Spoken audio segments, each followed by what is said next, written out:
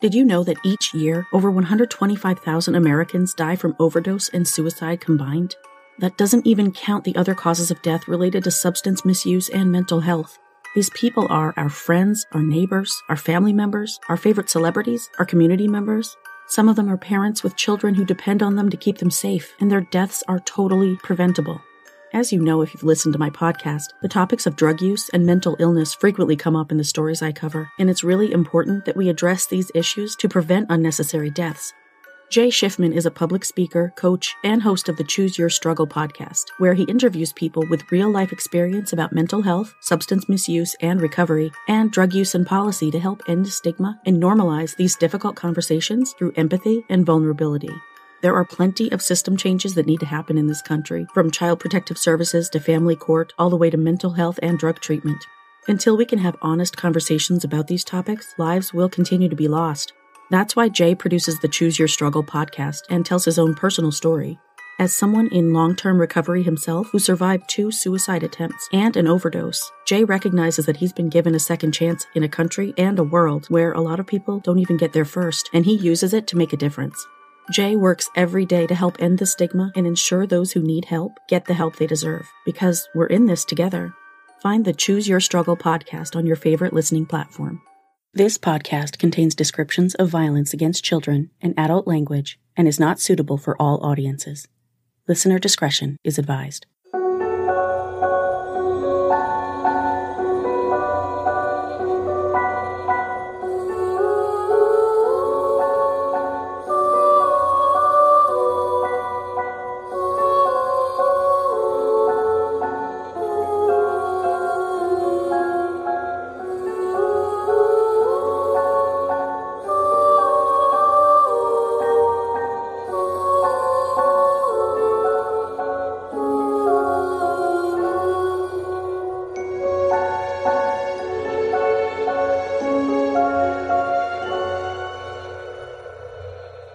Hi everyone, and welcome to Suffer the Little Children, the true crime podcast giving voices back to the victims of child abuse and shining a harsh spotlight on the parents, guardians, and caretakers who silence them. I'm your host, Lane, and this is episode 52, Damian Sutton, Part 1. On August 21st, 2013, 26-year-old Ronald DiMambro Jr. called 911 to summon an ambulance to his family's lavish home in Washington Township, Michigan. Ron said a little boy in his care, 2-year-old Damian Sutton, was having an asthma attack, but later that evening, after giving a detective multiple versions of his story, Ron confessed to shaking the toddler and was charged with felony child abuse. When Damian died 6 days later, Ron's charge was upgraded to murder. In this episode, you'll hear the story of a little boy with enormous blue eyes, whose light was snuffed out by a man pretending to be his mother's boyfriend, and you'll hear how that man's barbaric actions dragged Damian's family through not 1, but 2 murder trials. Next week, you'll hear my interview with Damian's maternal grandmother, Tara Thompson, who Damian called Nana. This is part 1 of the gut-wrenching story of Damian Sutton.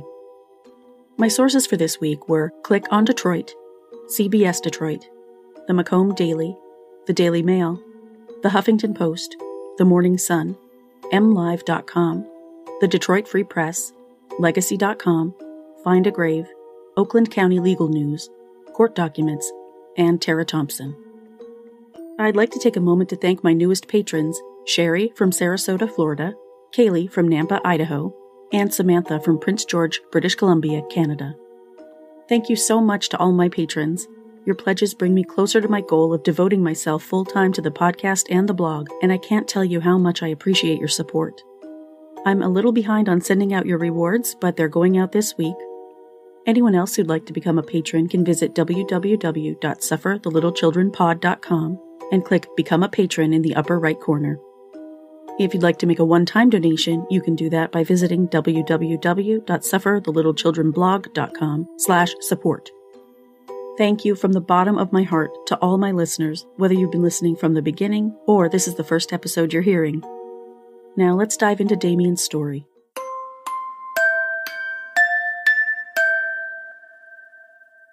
Damian Rylan Sutton was born on June 4, 2011, the first child of both 20-year-old Nicole Marie Sutton and 21-year-old Timothy Russell Sutton, who had married the year before. Both Nikki and Tim doted on Damian, who was a strong, independent, good-natured baby with big, striking blue eyes and, eventually, a head full of fine blonde hair. The trio lived in Macomb County, Michigan, with Nikki's mom, Tara Thompson, who helped raise Damian for the first year and a half of his life. By 2013, Tim and Nikki had separated. When Nikki and Tara later had a falling out, Nikki and Damian moved in with Nikki's father, Mike McLaughlin, but when that was no longer feasible, Nikki was forced to find a place for herself and Damian to live. The same year, Tara had begun working for 26-year-old Ronald DiMambro Jr., who had a small business delivering cell phones. Tara's boss, Ron, who had met Nikki and was willing to help her out, offered her and Damian a place to stay, with him and his parents, Ronald Sr. and Kitty DiMambro, in their large, lavish home at 8588 Grand Oaks Court in Washington Township, Michigan, about 30 miles north of Detroit. The house, which was built in 1998, was a 4-bedroom, 2-bathroom home that has been described as anywhere from 3,200 to 6,000 square feet. The DiMambros' property spanned 1.5 acres of land. The only stipulation, Ron told Nikki, was that she would have to pretend to be his girlfriend because his parents would never allow him to house some random girl and her baby. With no other options, Nikki agreed, and she and Damian moved into the 3rd floor of the DiMambro house with Ron. On top of a new home, Nikki also had a new job working at Younger's Irish Tavern in the nearby village of Romeo, and with all her family relationships strained, she had no choice but to ask Ron, Kit, and Ron Sr. to babysit at times while she worked her late afternoon and evening shifts at the tavern. She had no reason to believe Damian was in anything other than the best of hands when she did so. After all, Ron was good enough to allow, as he said, some random girl and her baby to move in with him, and his parents were upstanding citizens living in a huge, beautiful home. Nikki had no idea that the man she would entrust her son's care, well-being, and very life with had a history of violent domestic outbursts. Ron certainly didn't mention this, nor did Ron Sr., Kit, or any of Ron's various siblings. When, a week or so after they moved in, Damian took a tumble down a short set of carpeted stairs and ended up with a few scuff marks on his face, Nikki admonished Ron, who swore he would be more careful in the future. She had no reason to believe the incident was anything but an accident. With the benefit of hindsight, of course, we're all screaming to be heard above the flapping of dozens of red flags, but at the time, Nikki, a 22-year-old single mother, was unaware of the dangers of leaving her 2-year-old son in the care of a man without biological or emotional ties. For all she knew, Ronald Anthony DiMambro Jr., a dark-haired man with narrow brown eyes and a low brow, who stood about 5'9" and weighed around 200 pounds, was a decent, trustworthy guy. Tragically, by the time she found out otherwise, it would be too late.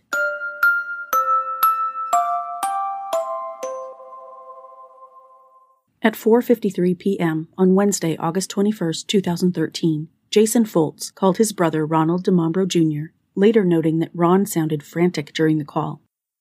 At 5:12 p.m., immediately after hanging up with Jason, Ron called 911. 911, what's the case of emergency? Yes, my girlfriend's child is not breathing. Not breathing? Yeah, he's not breathing, right? Breathing, but he's breathing. He's like hiccuping. I'm not sure. He might have asthma or something. Okay, so he just getting some kind of air. How old is he? He's 2. Or he might have something in the throat, my dad says. My address is 8588 Grand Oaks Court, Washington, Michigan 48095. We need help immediately. Yep, I got help coming. During the call, Ron also told the dispatcher, "He's not moving. He's not responsive to any verbal. He's gasping." After hanging up with the dispatcher, Ron next called Younger's Irish Tavern and told Nikki he had called 911 for Damian, who was having an asthma attack. Immediately, Nikki knew something was wrong. Her son did not have asthma. Damian was rushed by ambulance to Henry Ford Macomb Hospital in Clinton Township in critical condition. Meanwhile, Ron Sr. and Ron picked Nikki up from work and drove her to the hospital. Medical staff at Henry Ford assessed Damian and determined he had head injuries severe enough to warrant his immediate transfer to Children's Hospital in Detroit. Doctors at Children's Hospital contacted authorities and told them Damian had suffered severe head trauma consistent with shaken baby syndrome, and that it was one of the most severe cases of shaken baby syndrome they had ever seen. Later that same evening, Ron sat down with Detective Eric Erler at the Macomb County Sheriff's Office to talk about what had happened to Damian. At first, Ron told the detective that while watching Damian for Nikki, who was at work, He had put Damian in his pack-and-play to answer a phone call. At the time, he said, Damian seemed fine, but when he returned and picked Damian up out of the playpen, the little boy went limp. Ron said at that time he summoned his father from outside, where Ron Sr. was doing yard work, and then called 911. While coming up with possible explanations for Damian's head injuries, Ron told the detective that on another recent occasion while babysitting, he had hit Damian in the head with a basketball. He also recounted an incident he described as being like a football fumble, in which Damian fell from his arms and hit his head. Finally, Ron told Detective Erler that Damian was crying, so to quiet him, he shook the toddler for up to 30 seconds. He later changed this time frame to 5 to 10 seconds, saying he thought shaking Damian would make him laugh, which Ron claimed it had in the past. Based on Ron's various stories and excuses, he was arrested on the spot and held in the Macomb County Jail. On Friday, August 23, 2013, Ronald Anthony DiMambro Jr. was arraigned in 42nd District Court in Romeo, Michigan, on a charge of first-degree child abuse, which held a sentence of up to life in prison. At the hearing, Ron entered a plea of not guilty and was ordered held on a cash or surety bond of $500,000. He was also assigned a public defender, attorney Randy Rodnick. All this time, Damian clung to life at Children's Hospital, with swelling and bleeding in his brain. He had been placed into a medically induced coma and was breathing with the aid of a respirator. A candlelight vigil was held across the street from the hospital, where people offered prayers for Damian. Local news stations had also taken notice of Damian's story. Through tears, Nikki told CBS Detroit that in her opinion, Ron deliberately injured Damian because he was jealous of her son, and she hoped he went to prison for life, because Damian deserves justice. He is such a beautiful boy who had a lot stolen from him, and it wasn't his fault. She said she held out hope for Damian's recovery. Miracles happen. I want to see Damian smile again. Nikki told another reporter about how Damian always wanted her to kiss his every little boo-boo.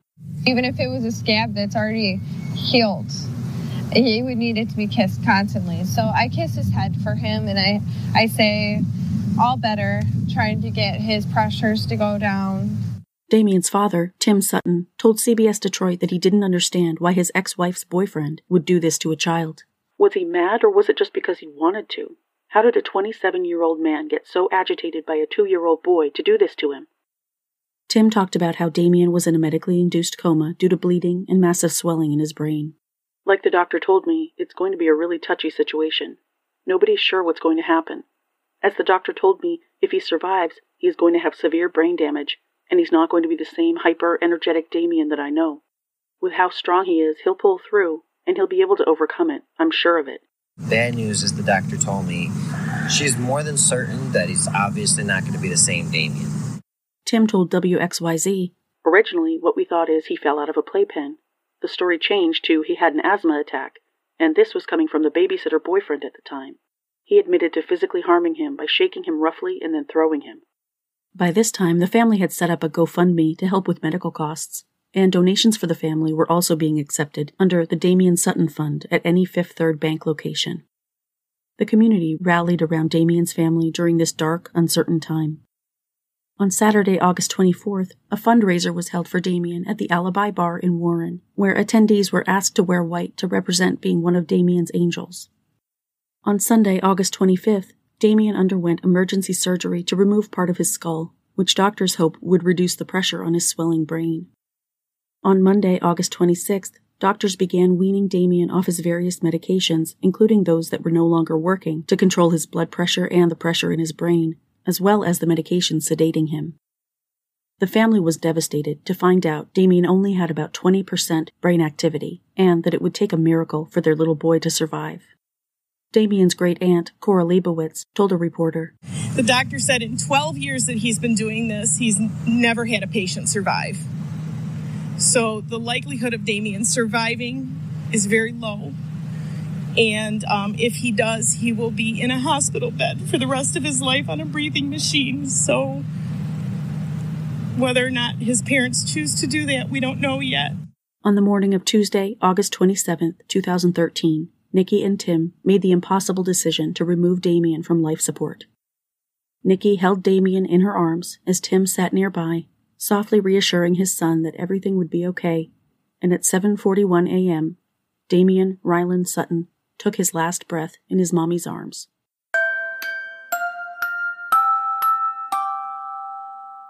The day Damian died, Ron was due in court for a preliminary examination on his child abuse charge, but it was expected that the prosecutor would bring additional charges in light of Damian's death. Eric Smith, Macomb County prosecuting attorney at the time, had first stepped into the public eye in 2007 when he prosecuted Stephen Grant for strangling and dismembering his wife, Tara Grant, in February of the same year. Coincidentally, just before I began researching Damian's story, I was listening to the recent episode about Tara Grant on the True Crime Reverie podcast, where Paige handled the case in her usual sensitive, thorough manner. I recommend giving that episode a listen if you're so inclined. Stephen Grant was convicted of Tara's murder in December of 2007 and subsequently received a sentence of 50 to 80 years in prison. Tara Grant's case was the last one Eric Smith had personally handled until Damian's came along. Damian's case was personal to him, Smith told reporters, as the father of small children himself. In this case, when you're dealing with the murder of a 2-year-old, I want to make sure my fingerprints are all over it. Earlier that day, the judge had already revoked Ron's $500,000 bond. During the court hearing, Eric Smith told the judge the autopsy would be conducted the following day and additional charges would hinge on the medical examiner's determination. Smith said, "If it comes back that the child abuse was the cause of his death, we will up it to felony murder immediately." In a statement, Prosecutor Smith said, "Violence against Macomb County children will not be tolerated. The full weight and resources of this office will be used to seek justice for Damian Sutton." That evening, Nikki's manager and co-workers at Younger's Irish Tavern in downtown Romeo held a fundraiser during which food and beverages were donated by the tavern, and any funds collected would be donated to Damian's family to help with medical and funeral expenses. Although Nikki had only worked at the tavern for a few weeks at that point, she was well liked, and both her co-workers and the community felt compelled to help. Owner Glenn Wilhelm said, "My phone has been ringing non-stop for people around in this community, and it's the same thing said every time I pick up the phone. It's, 'Glenn, what can we do?'" More than 800 people showed up during the duration of the fundraiser, which brought in over $16,000 for Nikki and her family. On Wednesday, August 28, 2013, Macomb County Chief Medical Examiner Dr. Daniel Spitz conducted Damian's autopsy, during which he ruled Damian's death was a homicide caused by blunt force trauma inflicted via 2 severe blows to the head. Immediately, Prosecutor Eric Smith charged Ronald DiMambro Jr. with first-degree felony murder, for which Ron was scheduled to be arraigned on September 10th. Smith also publicly defended Nikki in light of some community members' insistence on blaming her for her son's death because she left Damian with the man everyone continued to think was her boyfriend. As some of you probably know, I consider this victim blaming as well, and it drives me out of my mind. Smith said, "You know, she's living in a 5,000-square-foot mansion in northern Macomb with her boyfriend and his parents, and she's thinking that she's providing a future for Damian. She was very clear that this defendant has never shown a violent side toward her. This is the last thing she ever thought would happen. People need to realize that this woman did everything she could to provide the best possible life for her child. From everything we've seen, the blame lies on one person, the defendant." Damian's funeral was held on Friday, August 30th. The funeral itself was private, but a public viewing was held from 3 to 8 p.m. at Lynch & Sons Funeral Home in Clawson, which donated its services to the family. Other vendors donated Damian's casket, the vault, and the burial plot. Since the funeral was paid for by the generosity of others, the family said they would use the money collected in Damian's name to prevent similar tragedies in the future by donating the funds to child abuse foundations. Damian, the friendly, playful, independent boy with the bottomless blue eyes who loved superheroes and rock and roll music, was buried in the Resurrection Cemetery in Clinton Township wearing his Batman t-shirt. Surprisingly, after Ron DiMambro's mental competency was established, there were few delays in bringing the case to trial. On charges of first-degree child abuse and first-degree felony murder, the latter of which held an automatic sentence of life in prison, Ronald Anthony DiMambro Jr. would be tried before a jury of his peers in Macomb County Circuit Court, overseen by the Honorable Judge Jennifer Fonts, in June of 2014.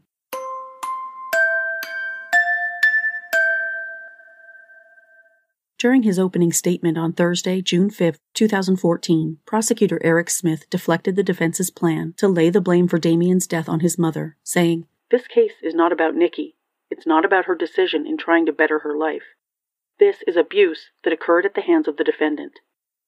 In his statement, Prosecutor Smith went over the bullet points of the case, saying that within hours of Damian's injury, Ron told Macomb County Sheriff's Detective Eric Ehrlers multiple versions of what happened to the 2-year-old boy, including speculating that Damian's injuries may have occurred days before. Smith said Ron's explanations got progressively more violent, from asthma to playpen accident to hit with a ball to fumbling him like a football to shaking. By his own admission, Ron told the detective he grew frustrated with Damian while caring for him on August 21, 2013, because the toddler was whining and fussing and crying uncontrollably. Smith said Ron then tried to mitigate his own statements by claiming Damian was fine, okay, or perfect 22 times in the same interview. Smith also mentioned Ron's comment about shaking Damian for 30 seconds to stop him from crying, which, he said, Ron later amended to less than 10 seconds or not long at all. Smith said the symptoms started immediately after Damian's injury.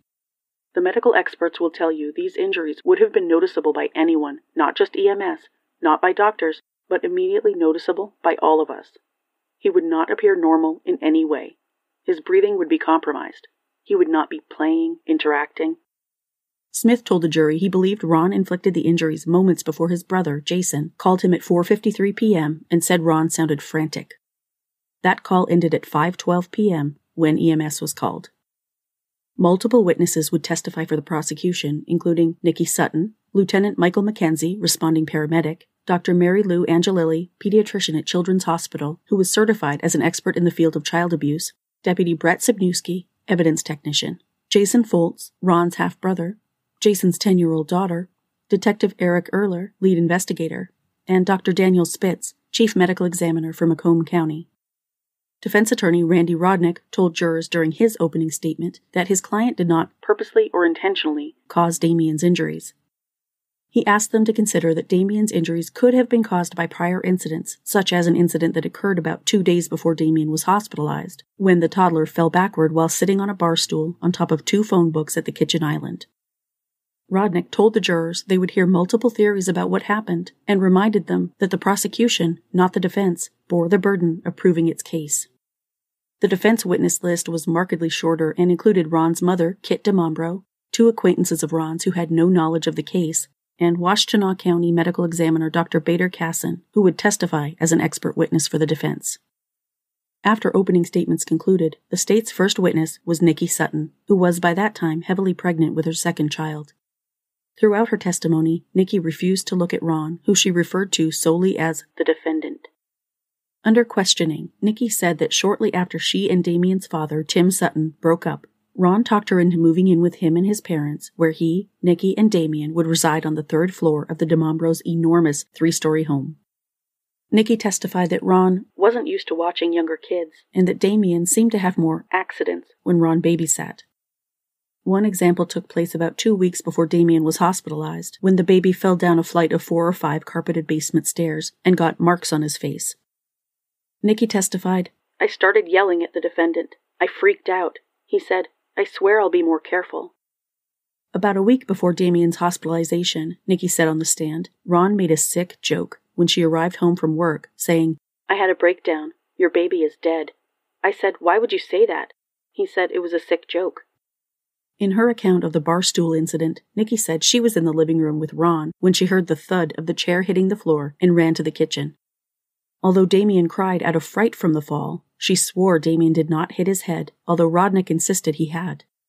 "His head was nowhere near the floor," Nikki testified, adding that when she searched for injuries on Damian's head, "I didn't find anything." On August 21, 2013, Nikki said, Damian watched her put on her makeup while she got ready for her 4 p.m. shift at the tavern. When she left, he was sitting at the table. Crying, Nikki testified, "I gave Damian a kiss goodbye, and he said, 'I love you, Mommy.'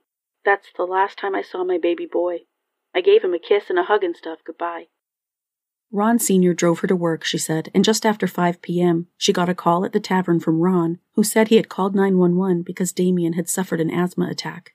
"I told him, my son doesn't have asthma. I knew right there something was wrong."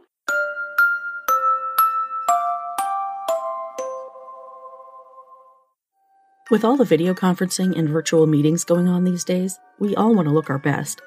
If you're like me, you're probably confused by all the different methods of teeth whitening on the market. Now that I'm partnering with Smile Brilliant, I've learned a few things that you might find helpful about home teeth whitening methods. For example, LED lights are a novelty item. Whitening strips neglect the gum lines, crevices, and molars. Charcoal is abrasive and wears down your enamel. And whitening toothpaste only works on surface stains. So if none of these miracle products really works, what does? The number one product recommended by dentists is the custom-fitted tray, which usually costs an arm and a leg because they require a dentist to make them by hand using a model of your teeth. With Smile Brilliant's Lab Direct process, you can get custom-fitted teeth whitening trays at a fraction of the price without a single visit to the dentist. Using an exact model of your teeth, Smile Brilliant's lab technicians will handcraft your trays to give you the best possible whitening results. All you have to do is visit smilebrilliant.com, and when you order their system, make sure you use the coupon code CHILDREN at checkout for 30% off. When you receive the package from Smile Brilliant, it's really simple. You just make your dental impressions at home and return them using the prepaid envelope they provide you.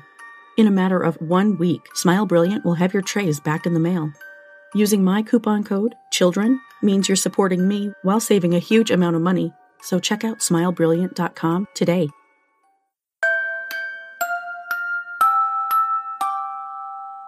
When the state called Ron's 10-year-old niece, who I'll call MF, to the stand, she testified that Ronnie was really mean to Damian when Nikki wasn't there. Under questioning, she stated that Ron told her he hated Damian and wished he would die. He pushes his head really hard. He shakes Damian. He tosses him on Ronnie's bed. I saw Ronnie slapping Damian all over.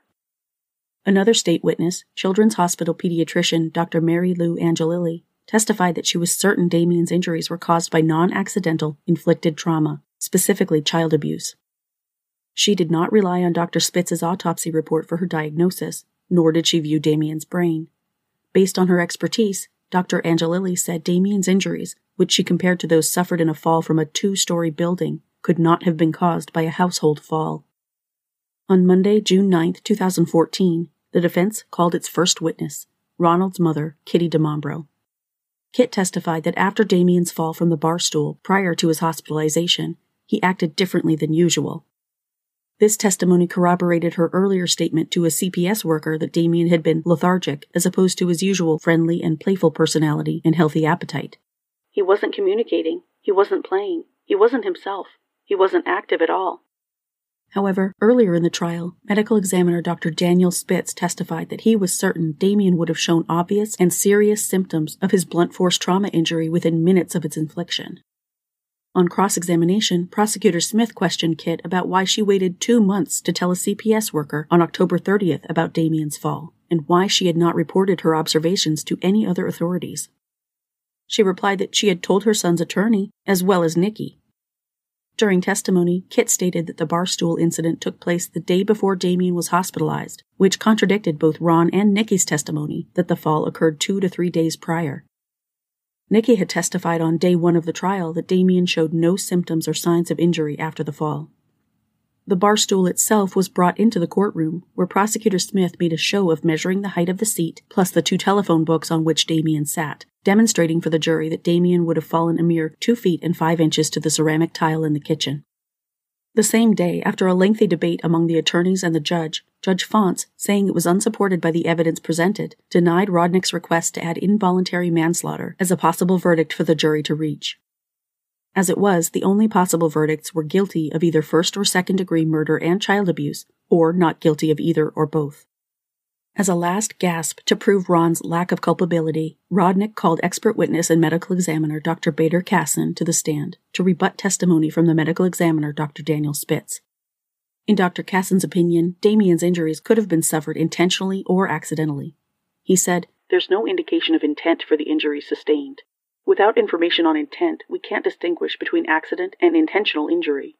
I think manner of death is an issue. I'm not sure it's homicide. It's certainly a possibility." Even though he said Damian's fall from the bar stool, plus a couple other incidents that happened a week or so before, could have contributed to Damian's death, Casson also agreed with Assistant Prosecutor Therese Tobin that Damian's injuries were caused by more than gravitational force.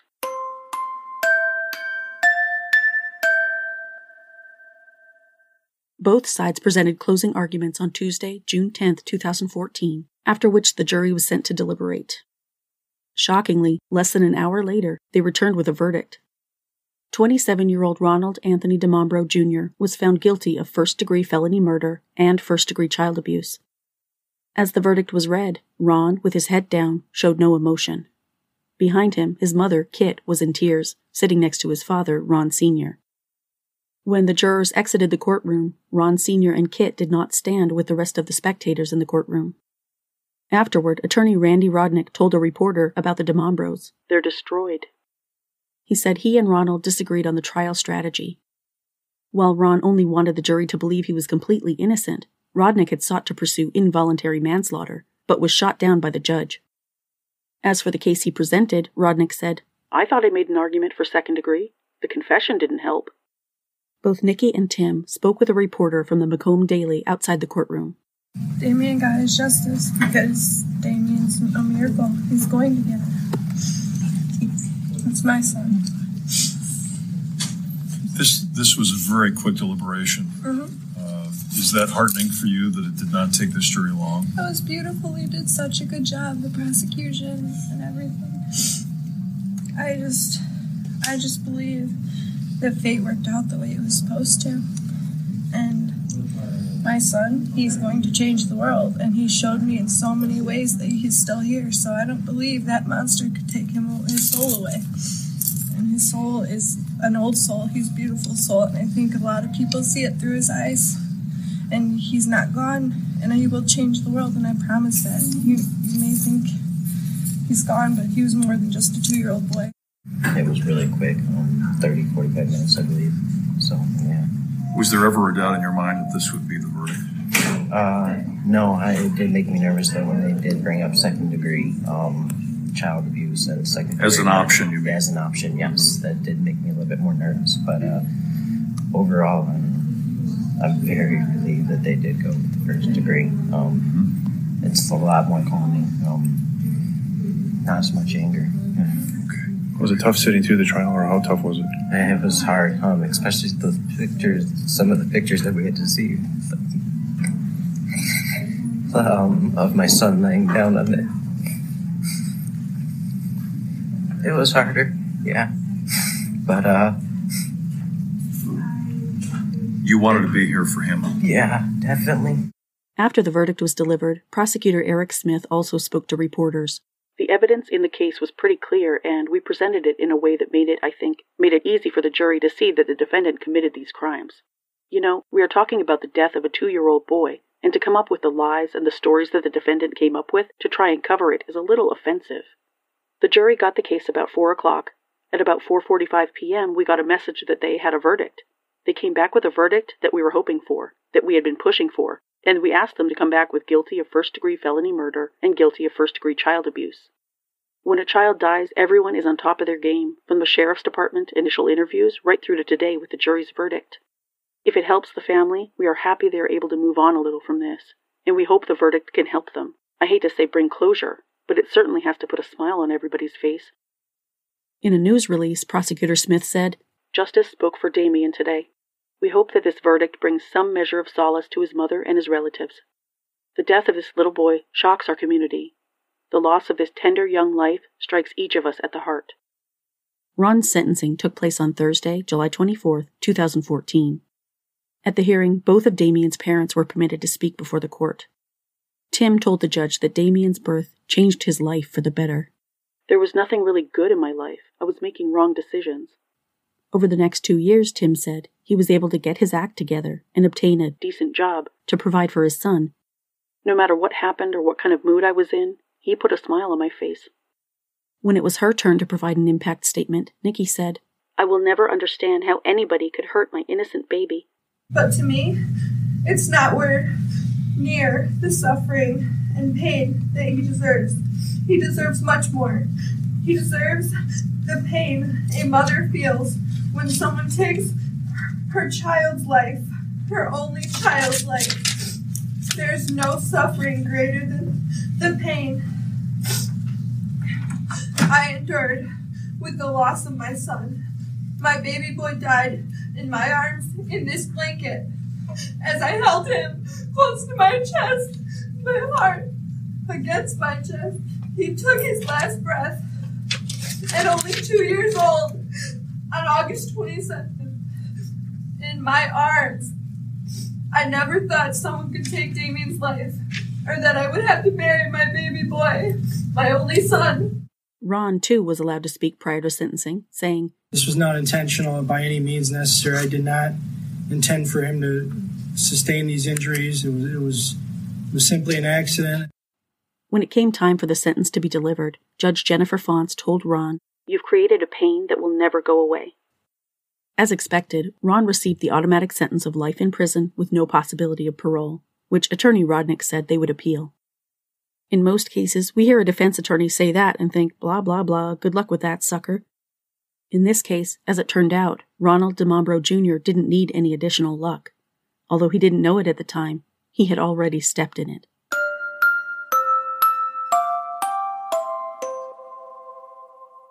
While the appeal process took place behind the scenes, Damian's case received new life in the Macomb County Circuit Court when, the month after Ron's sentencing, Tim, along with the estate of Damian Sutton, sued Ronald DiMambro Jr., Ronald DiMambro Sr., and Kitty DiMambro for wrongful death, claiming that Ron's parents should be held partially responsible for Damian's death because they allowed their son to care for Damian, despite knowing about, and in fact bearing the brunt, of Ron's history of violence.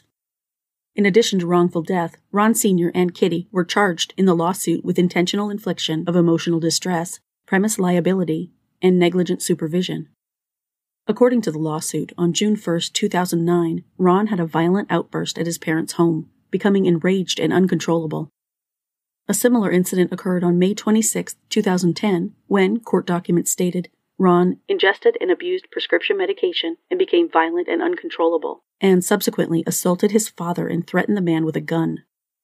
The lawsuit, which claimed that Ron Sr. had agreed to babysit Damian on August 21, 2013, but instead allowed his son to watch the toddler, stated, "The defendants did not warn Nicole, Timothy, or Damian of Ronnie's violent outbursts or inability to supervise a child, despite their knowledge of his dangerous propensities."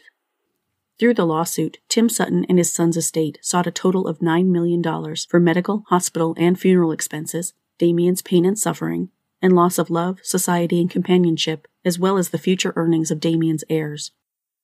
In response to the lawsuit, Randy Rodnick said that his client had no money.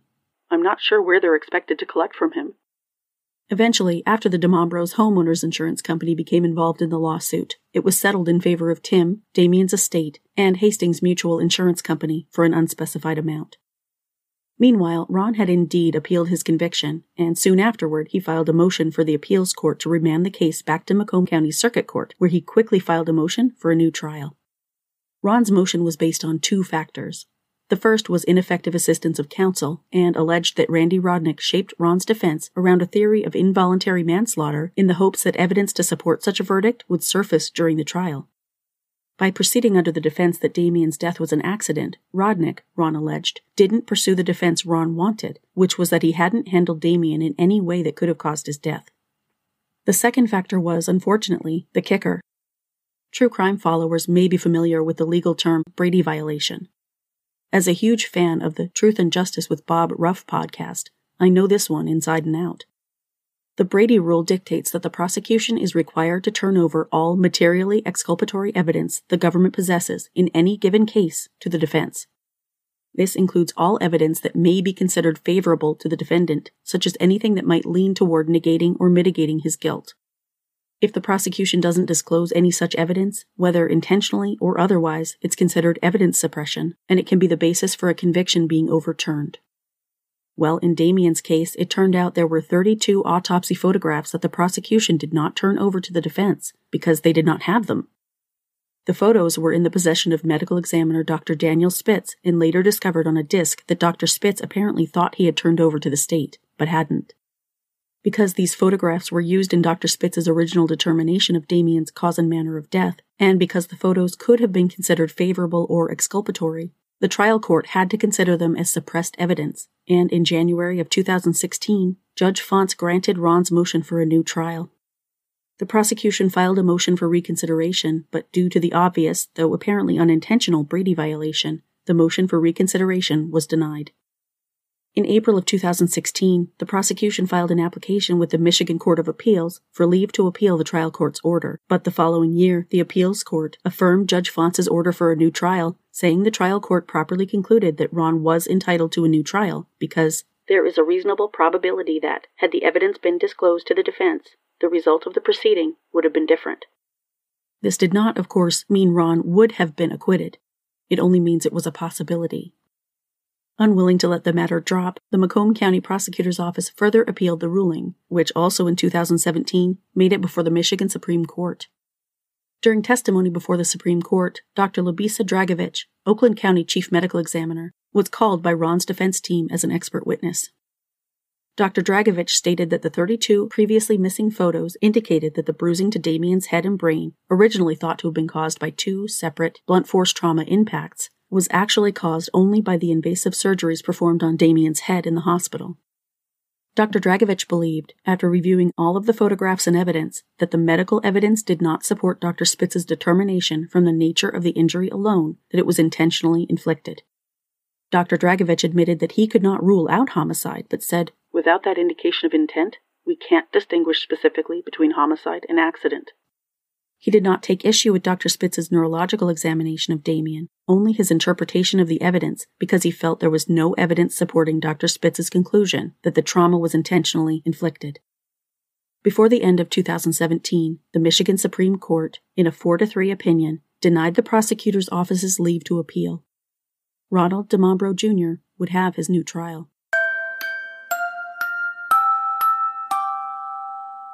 The second trial of Ronald Anthony DiMambro Jr., who was by this time 31 years old, began on January 16, 2020.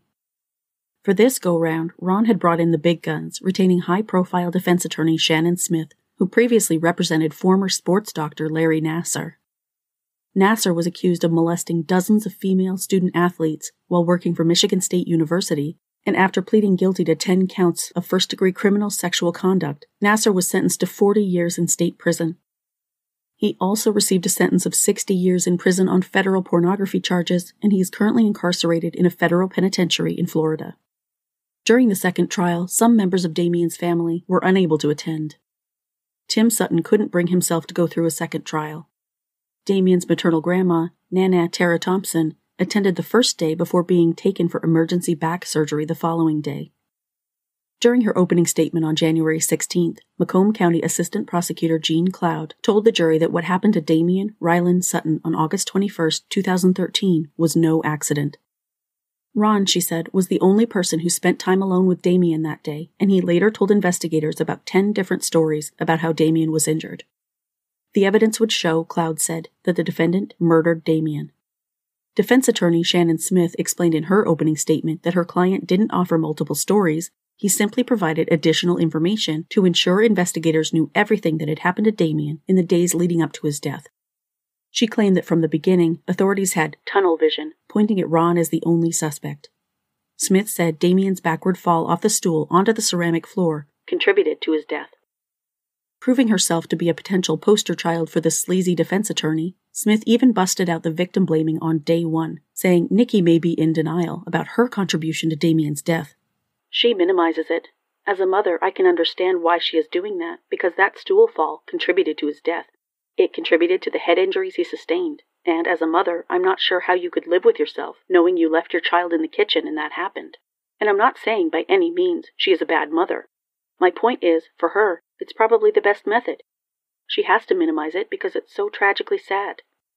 If I were to crown a scumbag of the week on this show, Shannon Smith and her client would currently be neck and neck in that race. One more interesting tidbit before I discuss testimony from the second trial. The defense team reportedly spent about $40,000 on its expert witnesses. Think of that what you will. Once again, the first witness on the stand was Damian's mother, who by that time had remarried and was now going by her married name, Nikki Randall. Like at the first trial in 2016, Nikki was once again pregnant. Vacillating between tearful and feisty, Nikki told jurors about the car ride to the hospital with Ron and his father, during which she pointed the finger squarely at her pretend boyfriend. I was just saying, you did this.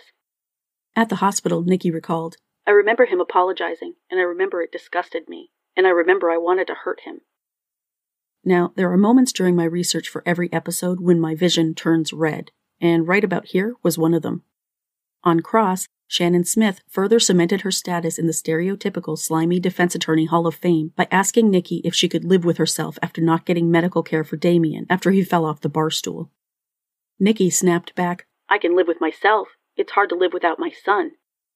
On redirect by Assistant Prosecutor Jean Cloud, Nikki said regarding seeking medical treatment after the fall, "It wasn't necessary. It didn't cross my mind.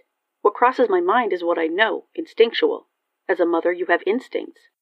Had Damian required medical treatment, she said, he would have been in the hospital the day of. Nikki described the fall itself as no big deal, saying she and Ron were in the living room while Damian ate at the kitchen island, watching an episode of SpongeBob SquarePants. When she heard the thud, Nikki said, she rushed over to Damian, who cried for 12 or 13 seconds and then appeared normal. Several clips were played for the jurors of recorded jailhouse conversations between Ron and his parents, Kit and Ron Sr. At various points during the conversations, Ron made multiple damning admissions. The day after Damian's hospitalization, he said to his mother, "It is my fault. I took responsibility for it. I told the detective I take responsibility for it. It's nobody's fault but mine, to be honest with you."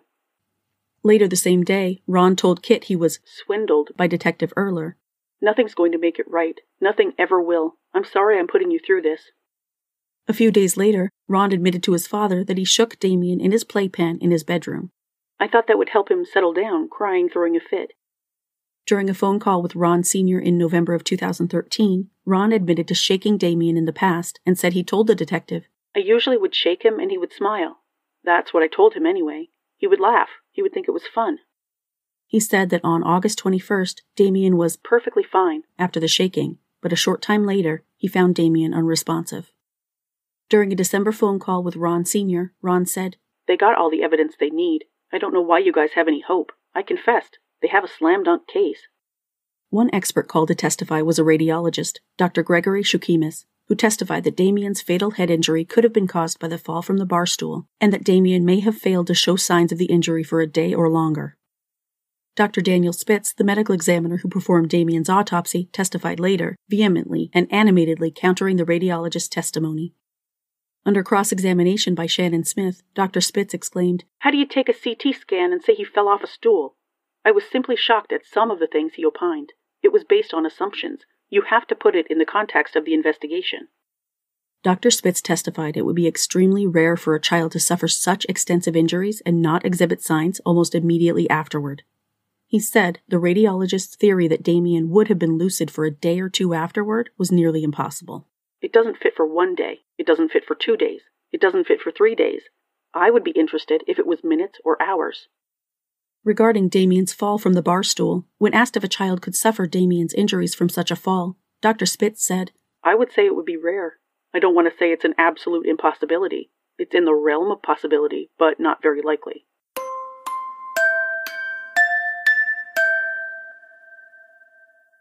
I'm going to stop here for now.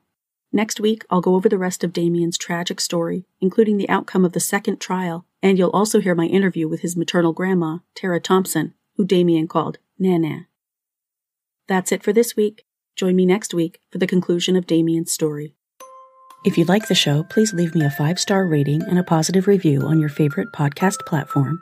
And please subscribe to Suffer the Little Children on Apple Podcasts, Google Podcasts, Spotify, Stitcher, or your favorite podcast listening app. Email tips, comments, questions, or case suggestions to sufferthelittlechildren.pod@gmail.com. You can also subscribe on YouTube by searching Suffer the Little Children Podcast. Visit the website at www.sufferthelittlechildrenpod.com, where you can listen to episodes and become a patron for rewards ranging from a shout-out by name on the show to exclusive gifts. Follow the podcast on Facebook, Instagram, Tumblr, and Pinterest at Suffer the Little Children Pod, and on Twitter at STLCpod. View photos related to today's case on Facebook and Instagram. Read more about today's case and many others at sufferthelittlechildrenblog.com. This podcast was written, hosted, edited, and produced by Lane. Intro theme music is by Dream Note Music. Other music and sound effects for the show were created using sounds from audiojungle.net. Hug your babies a bit closer tonight. Until next week, bye guys.